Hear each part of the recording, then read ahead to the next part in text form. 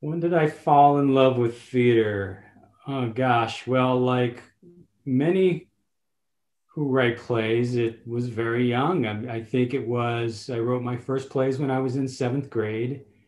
And the years before that, I was just really trying to play with words and talk through words. And I discovered I could write sentences, which I guess was a gift back then. I didn't know it was a gift, or, not everyone was interested in writing, I should put it that way.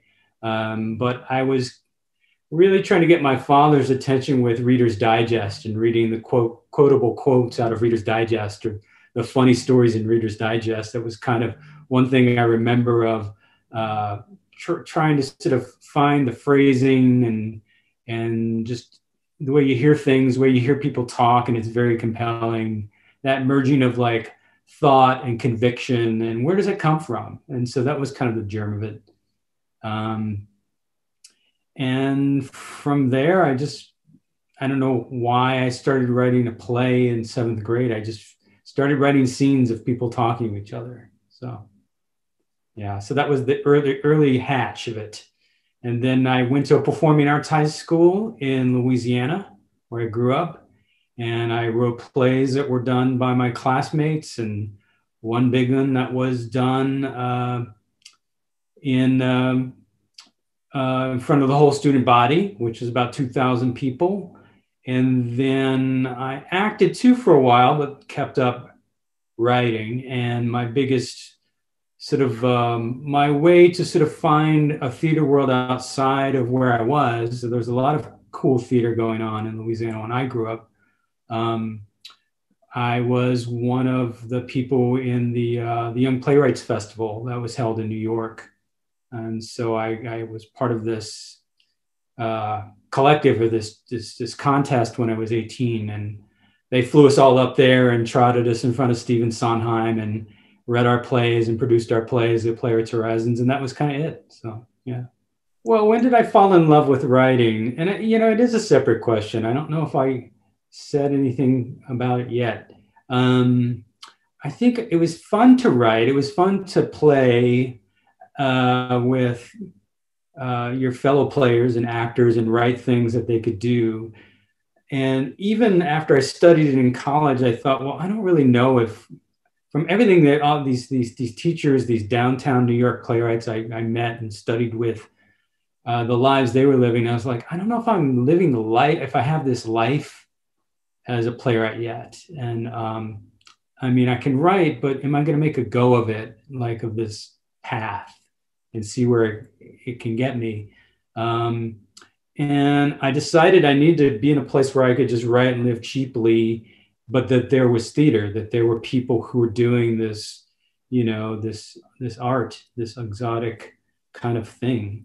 And so I moved to Chicago and spent a great amount of time, a good 10, 11 years there, doing plays with friends who were starting theater companies, even in like the early 90s. And I just wrote my butt off, so to speak. I had, I think, 4 equity productions, full-length productions, and dozens of shorts done. And it was such a fertile time because the Steppenwolf legacy was still true as advertised. Like, everyone wanted to be in a theater company there.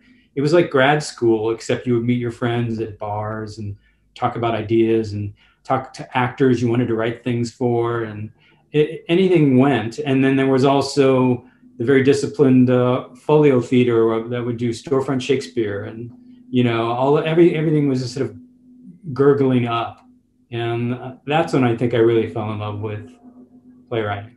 My process of creating a play, oh boy, I wish there was just one process. I think you know, the exotic thing about playwriting is it doesn't just need to be a pitch, and a play doesn't have to be a story. So it's a little more elusive than sort of the screenwriting world. You can write a play based on an image you have, a character you're obsessed with. And some, depending on your mind, you can file away for years and bring them back when they finally make sense in the thing you're trying to write. But I think before I go to script, go to pages, I want to know that I've got someone or a couple of people I've writing about, and kind of what their dream is, kind of what it is they're after. It could be an intention, but what it is they really hope to get out of this world, you know. And sometimes it's just about the world, you know. Sometimes I like to write about the technological future, or which could be the technological present right now, and find the people who should be in that world, you know, and who should be taking this journey of, like, say, going through a world of AI, or going through a world of, you know, crypto, or whatever it is. So, so there are many angles of entry, and so I think your job is to sort of develop as many points of entry that can get you to pages quickly, because otherwise you're just kind of an entertaining thinker, which I guess people get paid for too, but I don't, you know, I haven't had that job yet. I wanted to work with the Antaeus Theater Company because it brings together the best stage actors in Los Angeles to keep up the tradition, or the best actors that I know of, to keep up the tradition of theater. You know, they all have a classical core. Many of them teach Shakespeare or classical theater, and the best actors start the best theater companies. Sometimes writers do, but it's mostly actors who start these companies. And they just were doing things, and they had started a few years before I joined a Playwright's Lab, which harkened back to a lot of great actor companies in New York in the 70s and the 80s. I think one of the models of this Playwrights Lab was with Circle Rep, which in New York, that produced most of Lanford Wilson's stuff in the 70s and 80s. And I think they had a Playwrights Lab. And so the idea was to get people writing, give them a place to come and connect with these great actors, and develop the best material possible with writers who've been through some experience. So it's not like a starting place for a playwright. They're looking for people who have some experience and bring voice and sort of wherewithal and the ability to produce to the table. And so that was one of the reasons I found them, I want to say 7 years ago. Yeah. The zip code plays idea was an idea that was sort of born before to when the Playwrights Lab was just, when they were in another space in North Hollywood, to bring together the Playwrights Lab and the actors in mass. So it's something we've done before in a much more casual one-night environment, invitation-only environment. And it was something that worked out really well. It was really kind of rambunctious how many people were involved in it the first time. And so I wasn't surprised when they brought it back. Of course, they brought it back because the pandemic prevents us from producing plays in person right now. How can we still stay strong and tell stories together while we're apart? And so they reintroduced the zip code play idea with a call for entries, meaning any person in the lab, the Playwrights Lab, could submit an idea by deadline this past summer to participate. I'm like, well, let me pick something else, you know. And I think when you think of a zip code in LA, there's many that seem like the obvious choice, maybe Hollywood or downtown or Santa Monica or the beach or wherever you want to pick. And so I always triangulate off of the least obvious choice, like what wouldn't people pick? And what do I find out about that? And, you know, I threw a couple of ideas at them. You know, I almost wrote about Descanso Gardens and La Cañada, you know, and there's so many things I think you could throw into the Descanso Gardens up there. But we decided with Sun Valley because I had just been to the auto junkyard up there to find parts for a car I've been putting together over the summer. It's been a hobby of putting this car together. I bought for a few grand, and I've just been putting money into it all summer. It works. It's great. We're taking on vacation this week. And like anything, sometimes of the moment, you put together things from ideas in your current life. And then the play, as you may have read the log line of it, is about two people who have low vision, who could barely see, who end up going to find a part for a car that they want to drive in this auto lot. And I wanted to present the idea of working with people with who had a visual impairment, because I work for the Braille Institute during the day. And, there's not enough awareness of what we can do in our lives to eliminate barriers for people who have low to no vision. It's people, and it also hits people when they lose their vision later in life. There's all kinds of things that people go through that are emotional, and you want to hang on to the things you were doing. And so I took some of those ideas and I said, there are still some people who lose their vision who still have a car license, who still probably want to drive those few last times that they have a car license. And like, wouldn't this be funny and odd to do this meet cute of people who used to know each other through the center? I didn't want to use Braille I wanted it to be like the blind center where one taught the other, and one was blind back then and now the other's blind, and then they go in together and use their skills in this unique friendship to find a car part. So that's kind of how that came together. It's just kind of some quick alchemy of things that were in my life, or as Viola Spolin and others might say, objects in the immediate environment. So, and it goes deeper. It's a friendship. It's a teacher and student relationship that gets flipped. And you don't know it also as they talk, because it's really Martha's story. It's two people in their early 50s who's newly going blind, comes back to meeting Billy, who she taught years ago when he was first going blind in his early 20s, and she was a little older than he was. And his life has just gotten better and hers has gotten worse in certain ways. And it's just kind of what's shared and what's known in the disability world is access intimacy of somebody who could be almost a complete stranger who only knew you once, who gets your vibe, the way you need to stand, what you need to be productive, how, what you need to walk with a cane through a junkyard.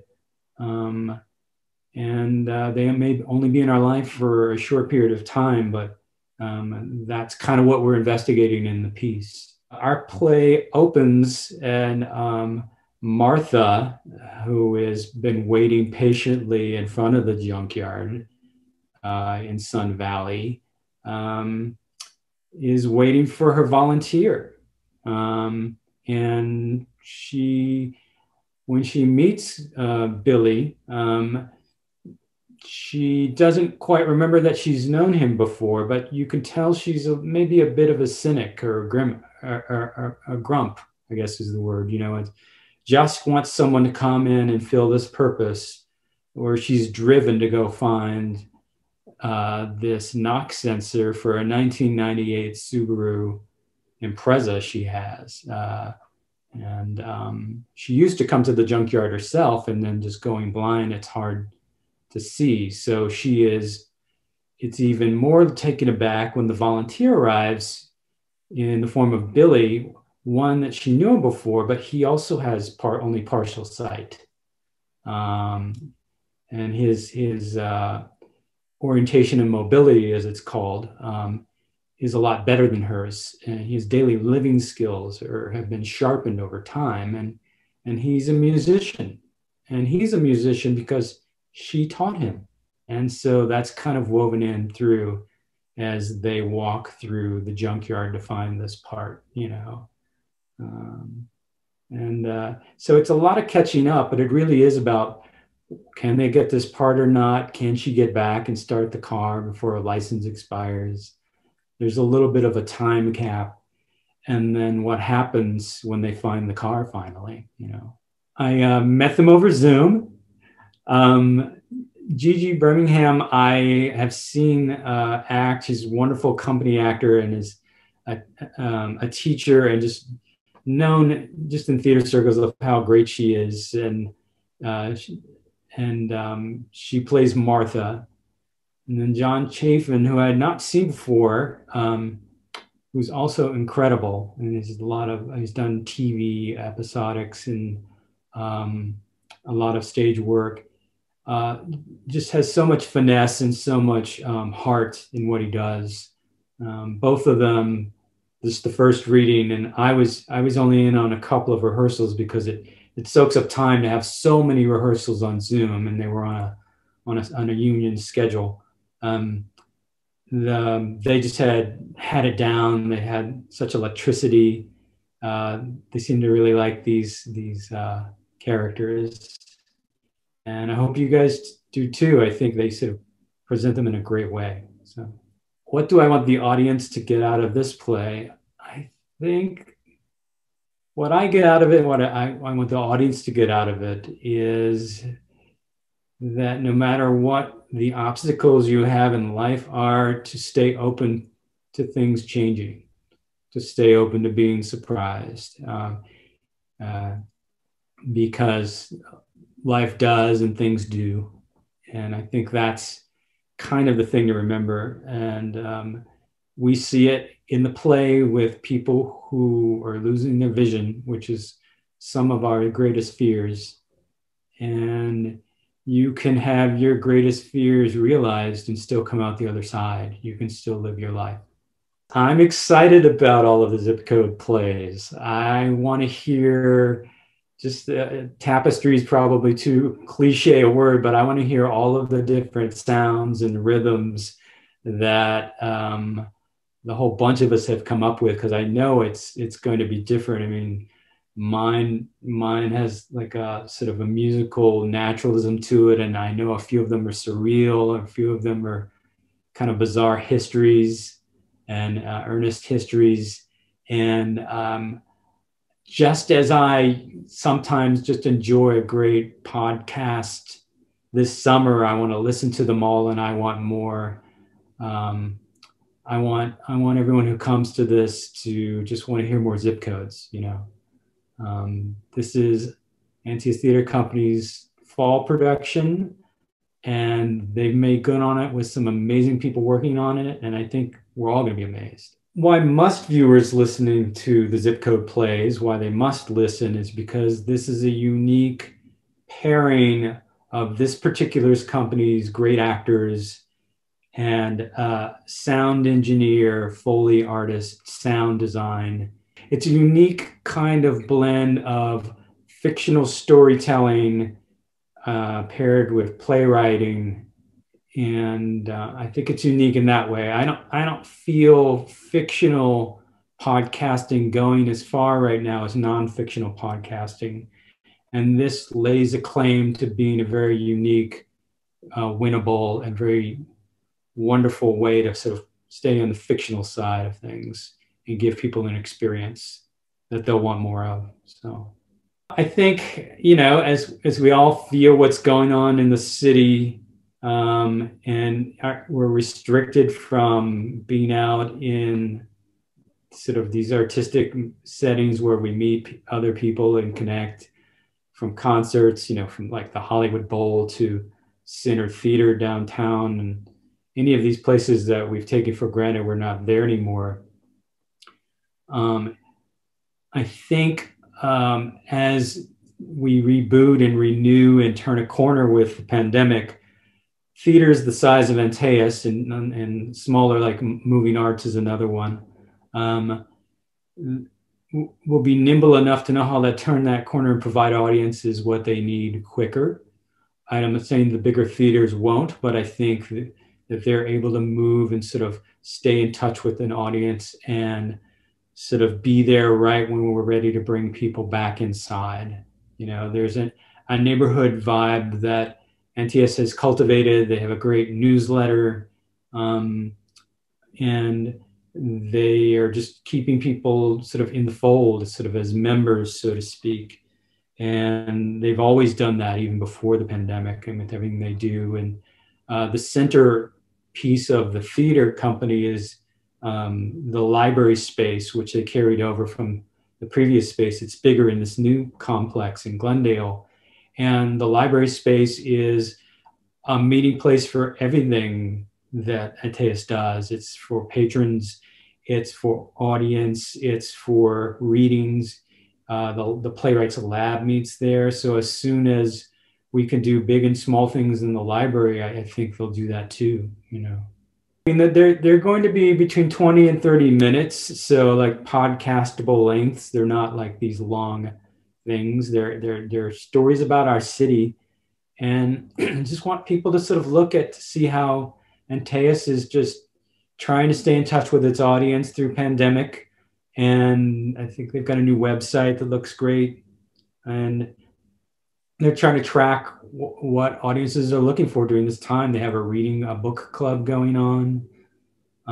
They have a lot of innovative things just to keep people interested and engaged. And I think that's great. I think it's great because it asks the audience to engage beyond just sitting as an audience member, you know. But I think they're doing a good job at that. My play, I hope you guys, I don't know what order they're going to present them in. And I think they're just going to be a surprise. There's all going to sound so great, such like a perfect package. I mean, I hope that this is like season 1 of the Zip Code plays, and you're coming back here next year to interview the writers who are season 2, because it's such a joyous idea that, you know, I hope, you know, people have listening parties, people tell people about, you know, it's shareable, and it's also a nice solo experience. So that's what I think is going to happen.